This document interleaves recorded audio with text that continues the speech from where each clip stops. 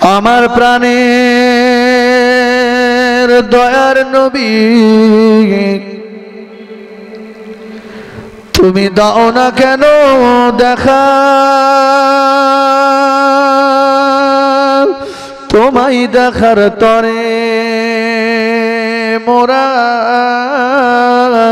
কাঁদি বসে একা আল্লাহুম্মা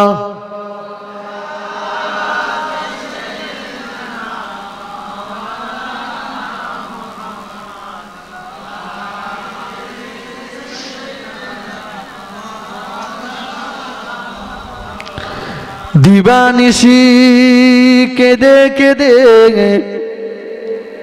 হলাম পাগল পারা কেউ জানে না কাঁদি কেন আমি যে কি হারা আমার প্রাণের দয়ার নবী তুমি দাও না কেন দেখা তোমায় দেখার তরে মোরা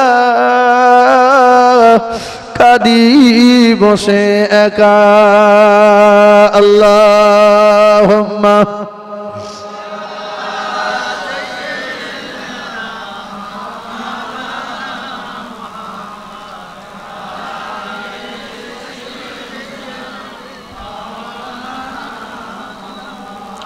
আমার ভাই বাবাজিরা আমি যে কথাটা বলতে চাইছিলাম মদিনার খলিফা ওমর ফারুক রাদিয়াল্লাহু আনহু নামাজ পড়ার জন্য দরজা ভেঙেছে। আমরা কিছু মানুষ মসজিদে যাই, তবে শুক্রবারে খাবার জোগাড় যদি ভালো থাকে তার শেষ পর্যন্ত মুসল্লি থাকে, আর তা না হলে 2 রাকাত পড়ে দরজা ভেঙে পালায়। কাজ জুতো কেলাই মনে হয় এখানে মসজিদে এরকম হয় না নাকি? কি সর্বনাশ বলেন দিন, শুক্রবারে মসজিদে যেয়ে তাও ব্যস্ত, পালা 2 রাকাত পড়ি পালা।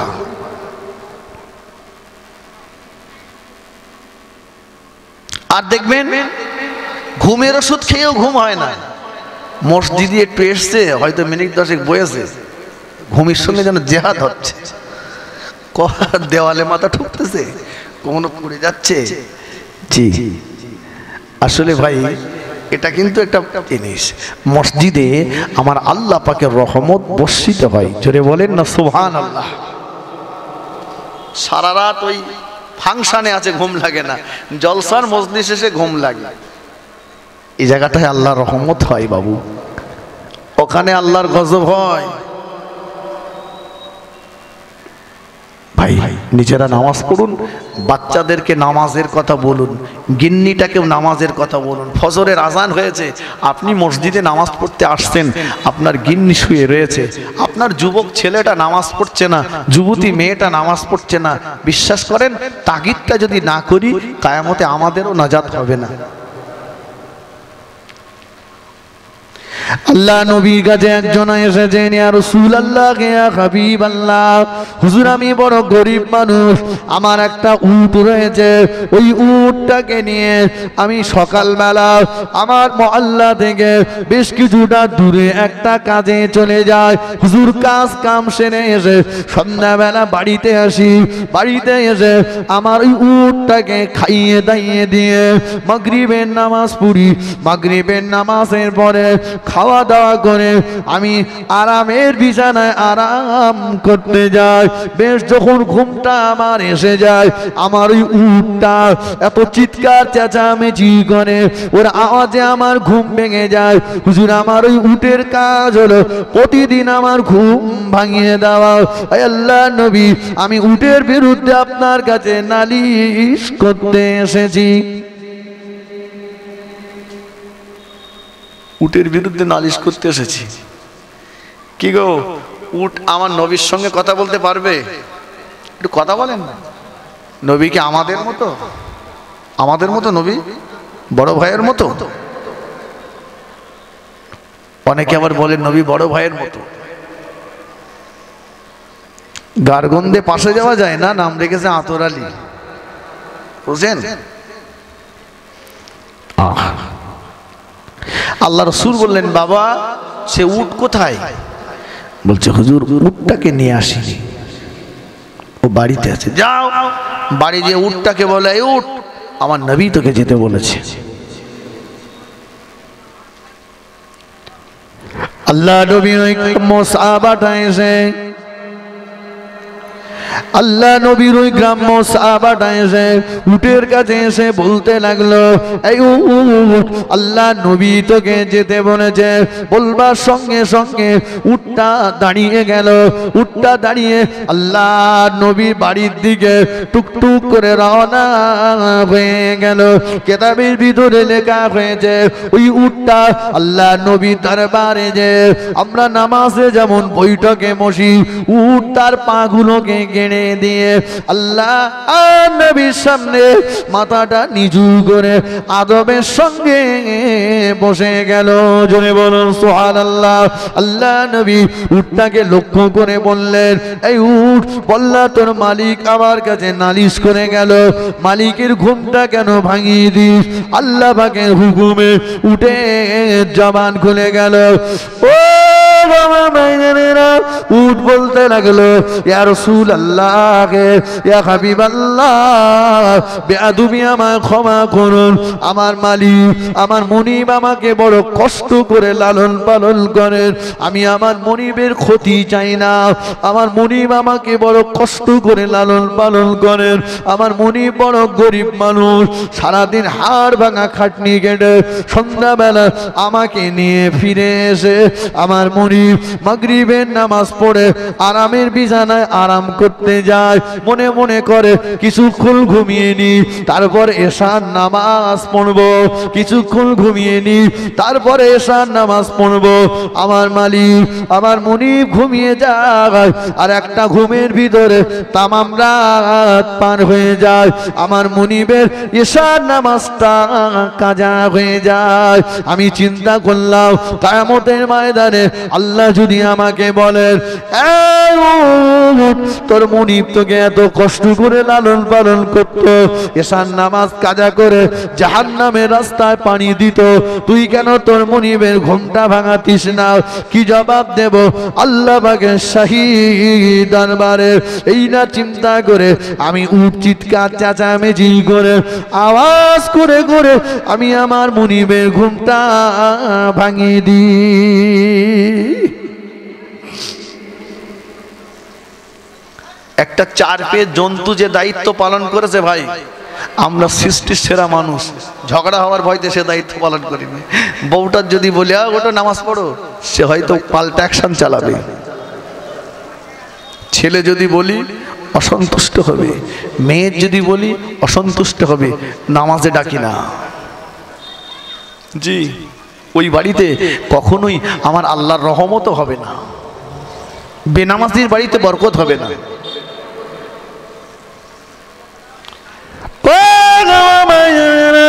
আল্লাহ নবী দরবারে আমারও একদিন একজন সাহাবী এসে হাজির হয়েছেন। আল্লাহ নবী, আমি আমার উটের বিরুদ্ধে আপনার কাছে একটা নালিশ করতে এসেছি। উটটাকে সঙ্গে নিয়ে হাজির হয়েছে। বলো না বাবা, উটের বিরুদ্ধে কি নালিশ করবা? ওই সাহাবীটা বলল, আল্লাহ নবী, আমি একে বড় কষ্ট করে নিয়ে রাত্রেবেলা বেঁধে রাখি, ও তামাম রাত ধরে ওই বাঁধা দড়িটাকে দাঁত দিয়ে চিবাই চিবাই চিবাই চিবাই দড়িটা কেটে ফেলে ও রাত্রেবেলা আমার বাড়ি থেকে পালিয়ে যায়। সকালবেলা এ বাড়ি ও বাড়ি আবার খুঁজে খুঁজে খুঁজে খুঁজে আবার বাজার থেকে দড়ি কিনে এনে ওকে আমি আবার বেঁধে রাখি। ও রাত্রেবেলা আবার দড়ি কেটে পালায়। হুজুর, আমি দড়ি কিনে কিনে পারি না, ওকে একটু বলেন ও যেন দড়ি আর না কাটে। আল্লাহ নবী বললেন, এই উঠ, বল না তুই কেন তোর মালিকের বাড়ি থেকে দড়ি কেটে কেটে পালিয়ে যাস? আল্লাহর হুকুমে উঠে জবান খুলে গেল, ইয়া রাসূলুল্লাহ, ইয়া হাবিবাল্লাহ, হুজুর আমায় বেয়াদবি ক্ষমা করুন। আপনি বলেছেন মসজিদে আজান যখন হয় ওই মুয়াজ্জিনের আজান শুনে বাড়িতে কেউ যদি নামাজে দাঁড়িয়ে যায়, ওই বাড়িতে আসমান থেকে বৃষ্টি নাই, আমার আল্লাহ রহমত নাজিল হয়। যে বাড়িতে কেউ নামাজে না দাঁড়ায়, ওই বাড়িতে আসমান থেকে বৃষ্টির নাই গজব নাজিল হয়। ইয়া রাসূলুল্লাহ হাবিবাল্লাহ, আমার মুনিবের বাড়িতে একটা কেউ নামাজ পড়ে না, আমি উঠ আমার বড় চিন্তা হয়, না জানি রাতের অন্ধকারে আল্লাহর গজবের ভিতরে যদি আমি নিমজ্জিত হয়ে যাই, আল্লাহর গজবের ভিতরে যদি পতিত হয়ে যায়। তাই এই চিন্তা করে আমি আমার বাঁধা দড়িটাকে দাঁত দিয়ে চিবাই চিবাই চিবাই চিবাই দড়িটা কেটে ফেলে আমি আমার মুনিবের বাড়ি থেকে পালিয়ে যাই।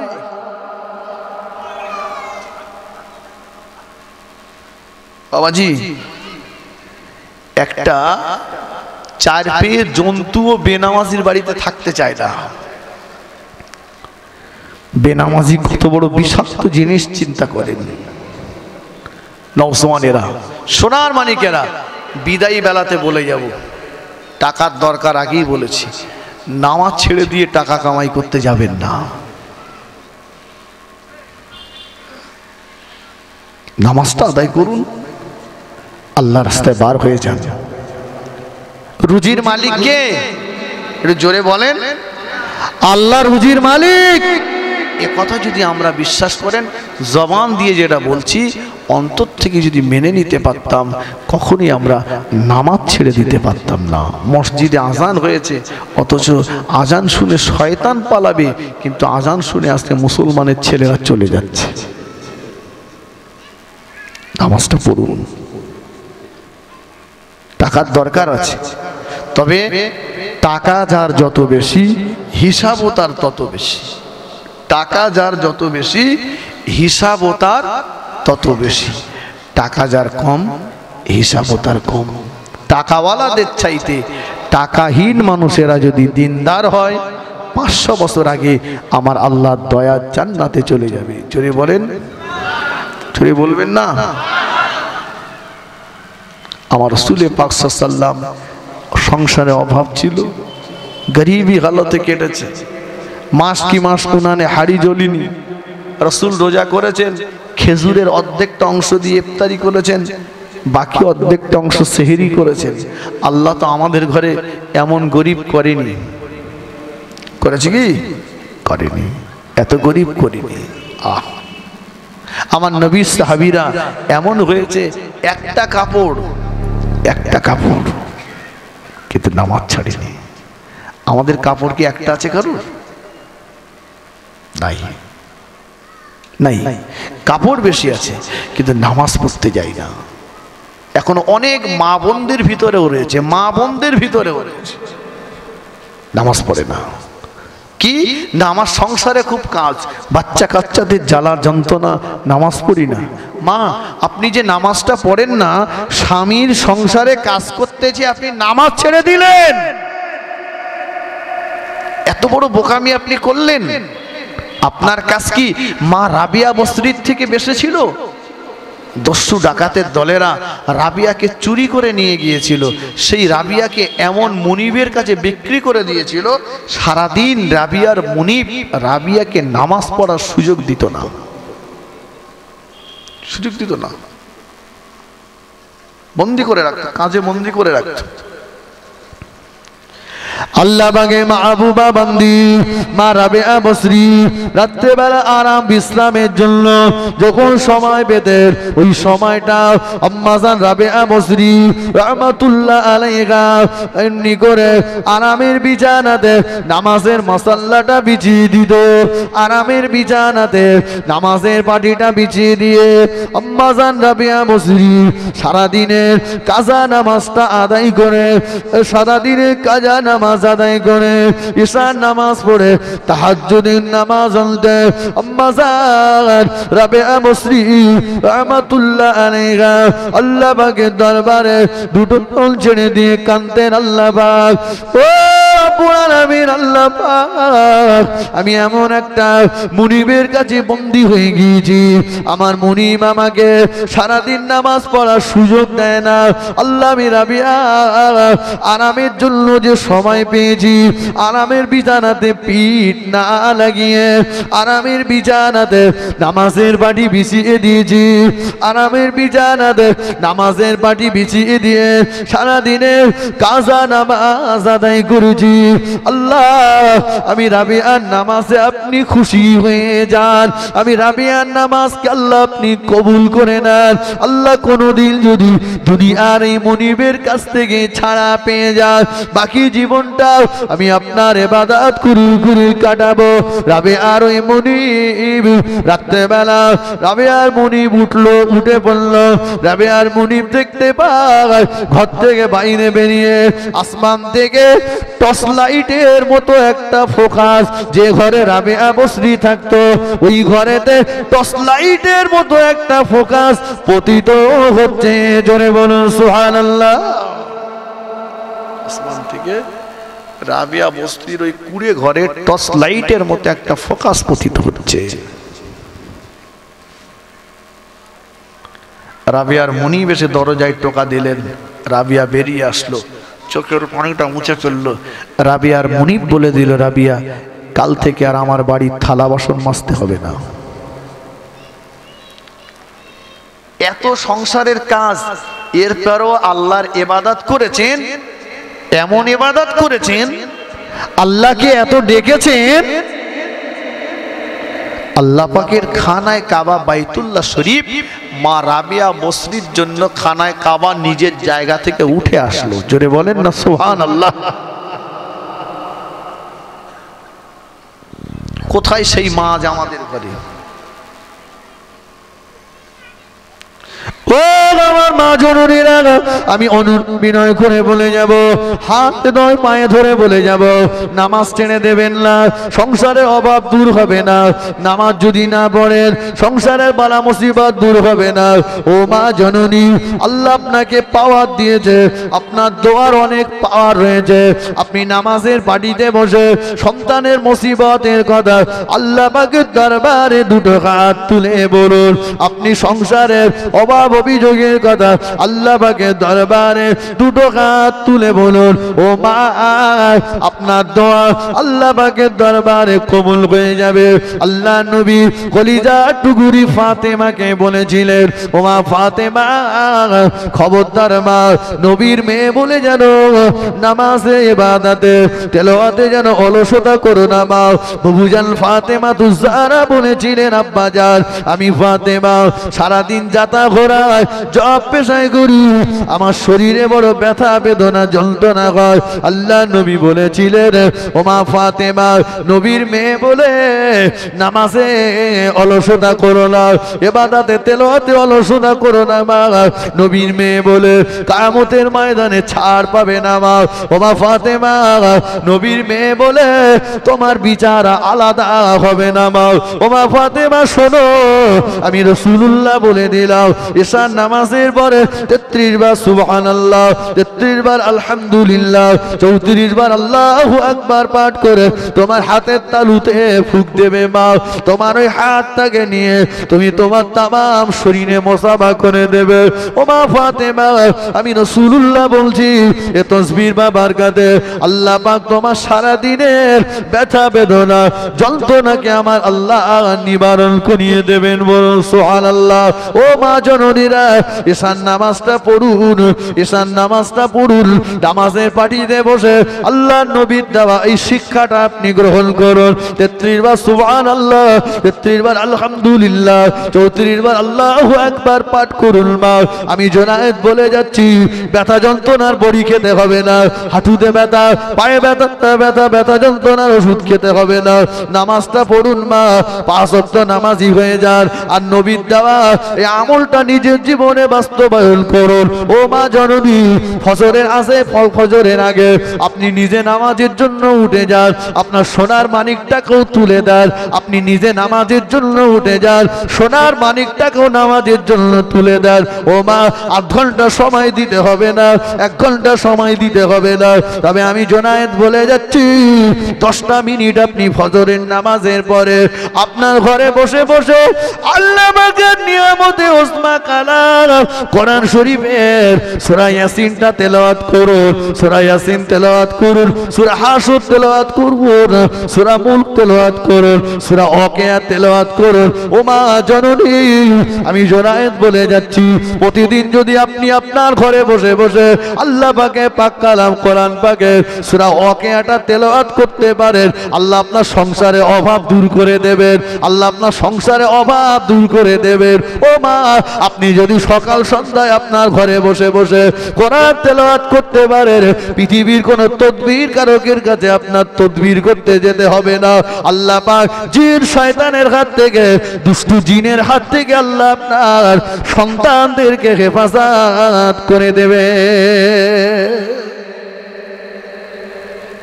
যে ঘরটায় কোরআন তেলাওয়াত হয় না, গান বাজনা হয়, ও ঘরটা তো একটা শয়তানের আড্ডাখানা। জি, রাত্রে শুয়ে খাটের পড়ায় লাথি মারতেছে, সকালবেলা উঠে তদবির করতে যাচ্ছে, ঘোড়ার ডিম কিচ্ছু হবে না।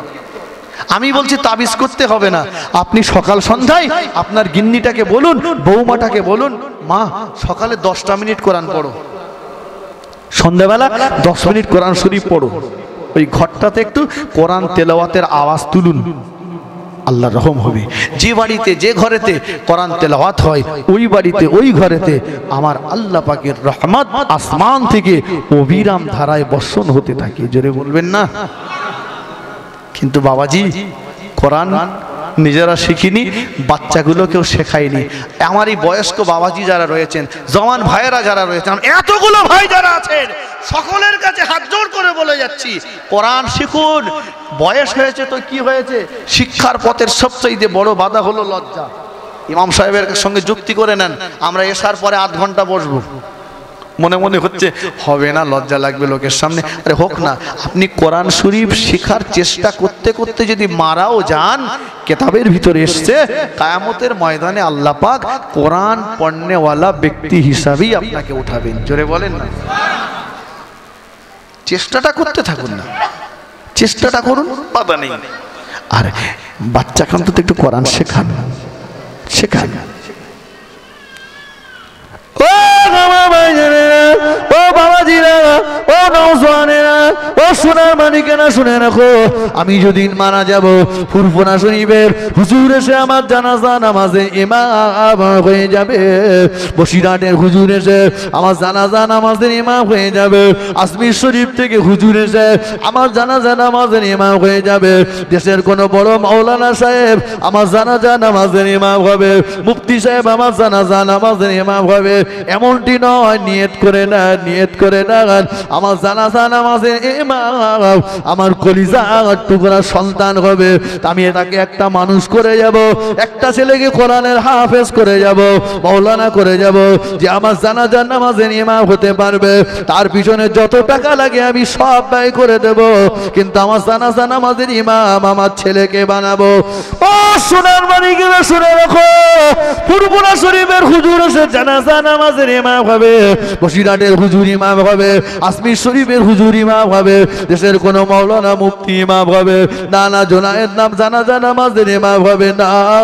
আপনার কলিজার টুকরা সোনার মানিকটা যখন জানাজা নামাজের ইমাম হিসাবে দাঁড়িয়ে যাবে, আপনার লাশটা যখন সামনে থাকবে, আমার লাশটা যখন সামনে থাকবে, আমার সোনার মানিক লাশ থেকে দাঁড়িয়ে যাবে, এটা আমার আব্বা জানের লাশ, এটা আমার আম্মা জানের লাশ, এটা আমার আব্বা জানের লাশ, এটা আমার আম্মা জানের লাশ। সোনার মানিকের হৃদয় বানা চোখের পানি top top top top top top top top top top করে পড়বে। আল্লাহ নবী বলেছে, সন্তানের চোখের পানি নাকের ডোগায় আসার আগে ওই দোয়াটা আল্লাহ পাকের দরবারে কবুল হয়ে যায়। হুজুরের দোয়া কবুল হবে গ্যারান্টি নাই, মাওলানার দোয়া কবুল হবে গ্যারান্টি নাই, মুফতি সাহেবের দোয়া কবুল হবে গ্যারান্টি নাই। সন্তানের দোয়া, নবী বলেছে সন্তানের চোখের পানি নাকের ডগায় আসার আগে আব্বা মায়ের জন্য ওই দোয়াটা কবুল হয়ে যায়। ও সোনার মানিকেরা, ইমাম কবর জিয়ারত করবে, হাফেজ সাহেব কবর জিয়ারত করবে, জোনায়েদ সাহেব কবর জিয়ারত করবে, কাঁদবে। এ কান্না ভাড়াটিয়া কান্না, এ কান্না টাকার কান্না, এটা সেই মোহাব্বতের কান্না না। একটা ছেলেকে কোরআন শিখিয়ে যান, ওই ছেলেটা আপনার আমার ইন্তেকালের পরে কবরের পাশে যে আল্লাহ বলে নিয়ামতে উসমা কালাম কোরআন শরীফের একটা রুকু একটা পারা তেলাওয়াত করে দুটো হাত তুলে যদি আল্লাহ পাকের দরবারে কাঁদে, আল্লাহ আমার আব্বা এই কবরে শুয়ে আমার আব্বা আমাকে কোরআন শিখিয়ে গিয়েছে, আল্লাহ তুমি আমার আব্বাকে মাফ করে দাও, ক্ষমা করে দাও। কিতাবের ভিতরে এসেছে আল্লাহ পাকের কোন বান্দা বান্দি যখন কোরআন শরীফ তেলাওয়াত করে আল্লাহ ওই সময় বলে না যাবে ফেরেশতারা ক্ষান্ত হয়ে যাও, শান্ত হয়ে যাও, এই আযাবের ফেরেশতারা ক্ষান্ত হয়ে যাও, আমার বান্দার কলিজার টুকরা দুনিয়ায় আমি আল্লাহ আমার নিয়ামতে উসমা কালাম কোরআন শরীফ পড়বে, তার আব্বার কবরে আযাব হবে, এটা আমি আল্লাহ পছন্দ করি না। নিয়ামতে উসমা কালাম কোরআন শরীফের বাবার কাছে আমি আল্লাহ ওই ব্যক্তিটার কবরে আযাবকে মাফ করে দিলাম। আমি এই জন্য বলি 10 লাখ টাকা রেখে যেতে হবে না বাপ, টাকা 2 লাখ থাক, ছেলেগুলোকে মানুষ করে যান। টাকা আল্লাহ যদি রাজি থাকে টাকা বাড়বে, ঠিক কিনা বলেন? আর 50 লাখ টাকা রেখে যাবেন, ছেলেগুলোকে যদি অমানুষ তৈরি করে যান ও সম্পদ নষ্ট হয়ে যাবে। চেষ্টা করেন, আল্লাহ তৌফিক দেন। বলুন আল্লাহুম্মা আমিন, জোরে বলেন আল্লাহুম্মা আমিন। বক্তব্য ছাড়বো, আমার পরে কি আজান হবে নাকি?